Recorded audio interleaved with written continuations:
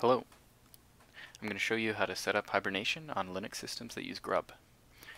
First of all, I want to talk about the difference between suspend, hibernate, and sleep.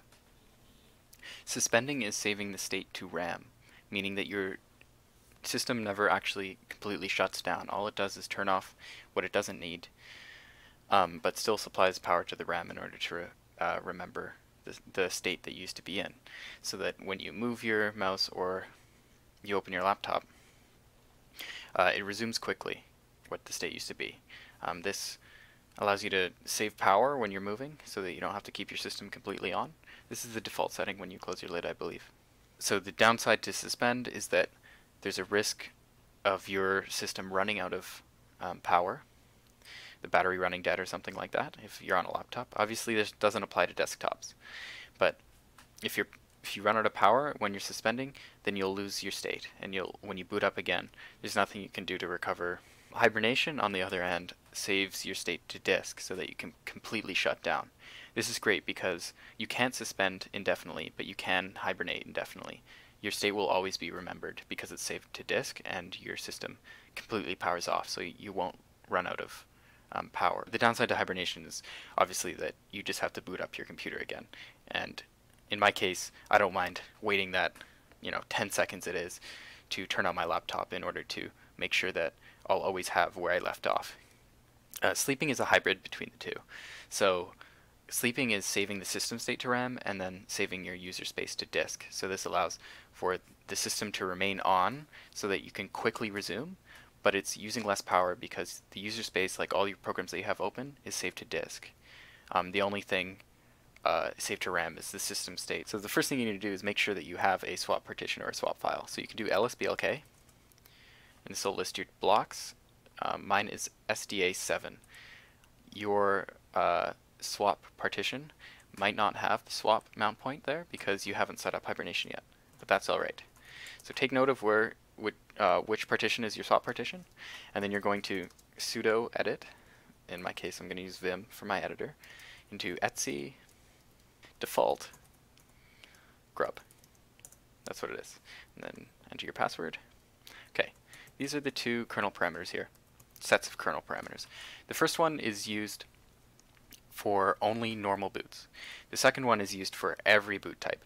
So in the default boot parameters, which is misleading because default meaning normal boot, okay? These are the parameters that are going to be passed. Each parameter is separated by a space. In my case, they're all log parameters, so they all suppress some sort of log so that I can have cleaner looking boot.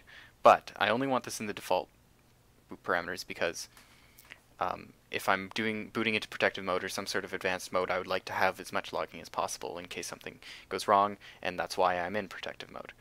So this line here are parameters that are always passed no matter what. So you have to be careful what you put in here. The parameter you need to know is resume equals /dev/sda7. So you will put where your swap partition is, the location of that. So /dev/sd, and then a letter, and then a number. Once you've done that, you can write and quit. Now that that file has been written to, you need to regenerate the grub configuration file. So that is not the grub configuration file. That is what is used to create the grub configuration file. So what you do is you sudo, just like when you installed your system in the first place, you do sudo grub.mkconfig -o for output, and then you're just going to overwrite wherever your grub configuration file is. So by default, it is in boot grub.cfg. This is the default if you follow the Arch wiki. I'll show you what it looks like. So you can see there's my grub configuration file there. That is called at boot time. Anyway, so you just want to overwrite wherever your file is, and with this command here. So this will generate the grub configuration file that's exactly the same as before. All it's doing is adding that kernel parameter into there. So it'll find your boot partition and everything. Okay, great. So now you're all set to hibernate. So what you can do to hibernate is this requires sudo, I believe. You do systemctl, and then you type in Hibernate. If you want to sleep, you do hybrid sleep. I believe it's called hybrid sleep. Hybrid dash sleep. And it'll take, give or take, 10 seconds, depending on how fast your write speed is to your disk, to write to your disk and then power off. Your screen might flicker. That's completely normal.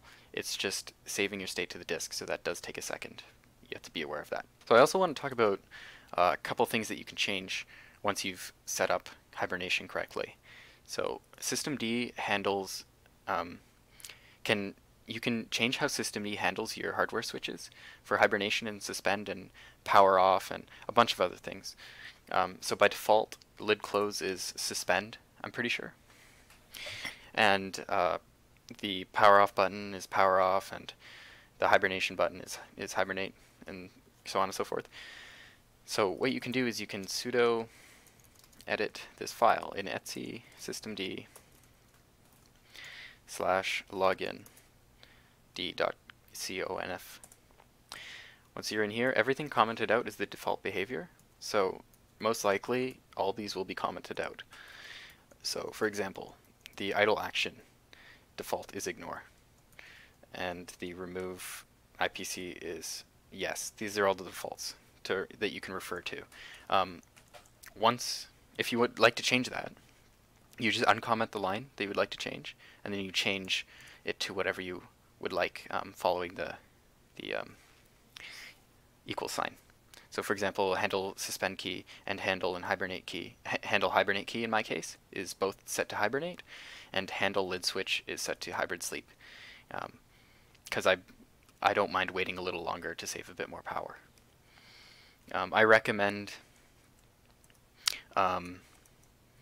maybe copying the line and then pasting it and uncommenting that line, just so that you have so that you remember what the default state was. I didn't do it, but that's fine. So after you've done that, you can write and quit that file, and now in order for that to take effect, you need to refresh it in some way as well as that you did with the grub. So in this case it's a service, so you need to restart that service. So you do sudo systemctl restart. Let's restart. See if I can type.